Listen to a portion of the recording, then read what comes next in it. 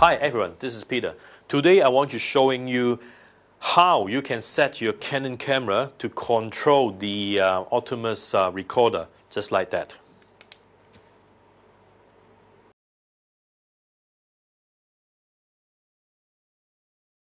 We got the Canon XF105 and then we got the samurai blade. So the setting, the menu setting is the same as the 3052. So first we have to go to the menu and then go to the logo, which is look like a screwdriver, and then in that submenu we have to go to find out a setting called the SDI record command. Make sure this setting is actually put on.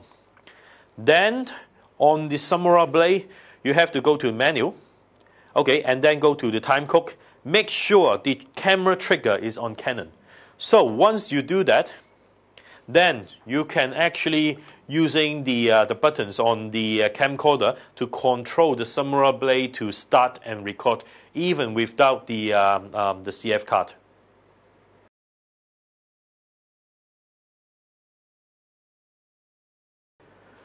Okay, so now we got the 5D Mark III, and then we got the Ninja 2. So, okay, first make sure your HDMI cable is detached from your camcorder. Otherwise, it's the HDMI function will be disabled. So, we go to the menu, go to the shooting movie setting, and then go to time code. When you go to time code, and then you go to HDMI, and then make sure to set the record command is on. Okay, once you set the record command is on now, like right now, okay, so then you have already set your 5D Mark III.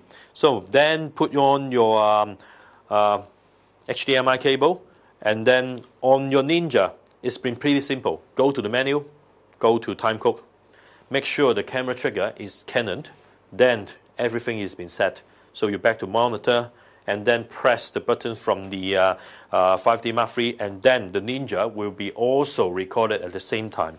So it's been pretty easy.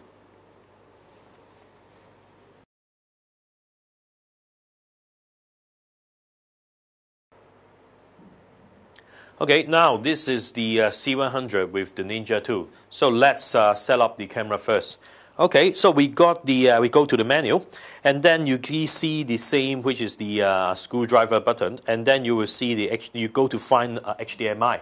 So you will see the HDMI is all disabled because you are now connected with the HDMI cable. So once you disconnect it, and then to make sure your record command is on.